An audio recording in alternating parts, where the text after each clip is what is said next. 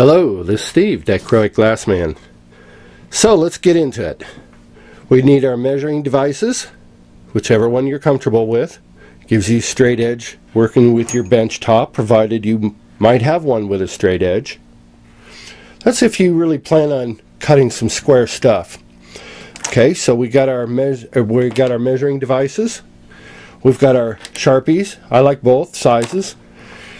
We got our glue materials, or our adhesives. We're going to go the hot glue gun and the double back tape. At this point, with a set like this set is all done with double back tape and hot glue gun.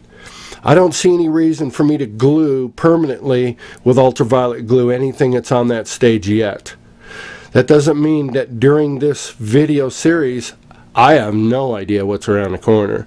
Trust me, we are going to try some crazy stuff, I guarantee you, in glass as we continue this evolution.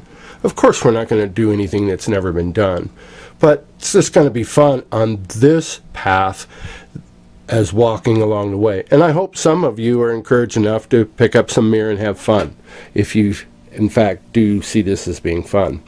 So we got our adhesives and mirror, and especially going to the route of going and checking on your box of mirror.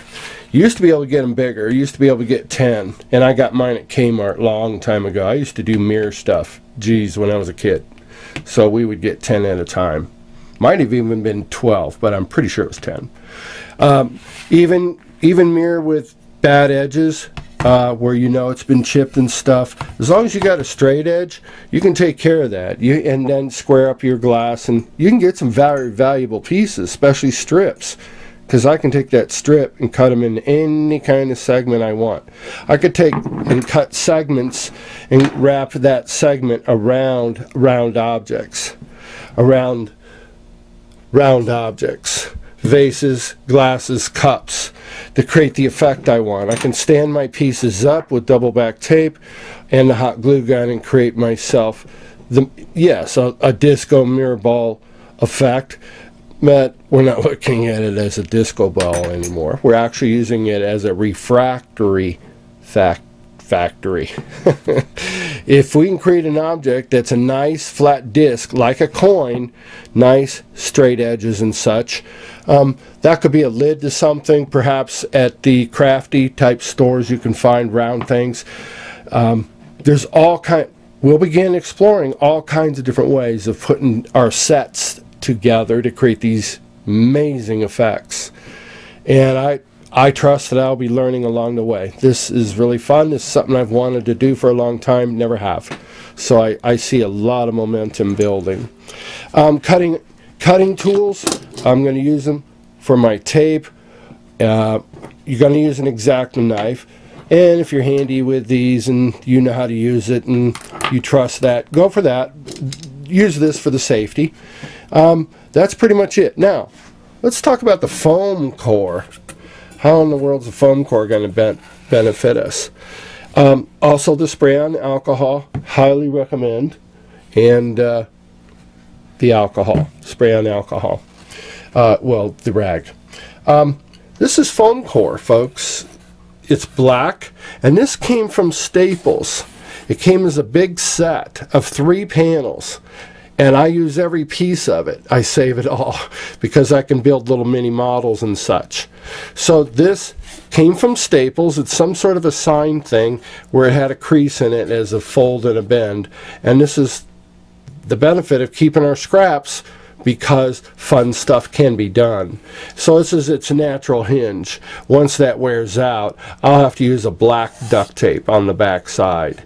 Cut my joints, my foam core with a sharp razor knife, carpet knife, or the X-Acto, or whatever sharp. This is called an X-Acto knife for those that don't know. And you can buy these at Staples. They're very sharp, and you want to take care that you treat it that way. And some of these things you're going to cut out with that type of a knife. So now, with hot glue gun, I mounted, like you can see, goobered that up. But it was for a quick need, and it wasn't even in the photo. So But I can always peel this off, and yeah, I'm going to lose the foam core because you just can't recycle it. So I'll get every benefit I can off of this set. But that's the cool thing about this set, sitting on a bigger stage, is I can create an effect right here without seeing into here. And here it is. It's part of my furniture. So here's what he got on here. Dang, this is kind of confusing in this mirror land, isn't it? I've got a piece of foam core here that folds in half, and it is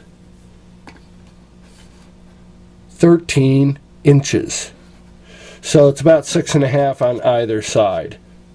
Looks to be even, but remember, it's a cutaway. The boards are fairly good size. They're full poster board, 3 of them, and I believe it was $12–13 for the whole thing, and it's really good. So, also, this foam core is what lines this wooden box. So let's push everything aside and kind of give us a gander at what this box might represent. I made a box for a festival, so to speak, and I put some handles on it.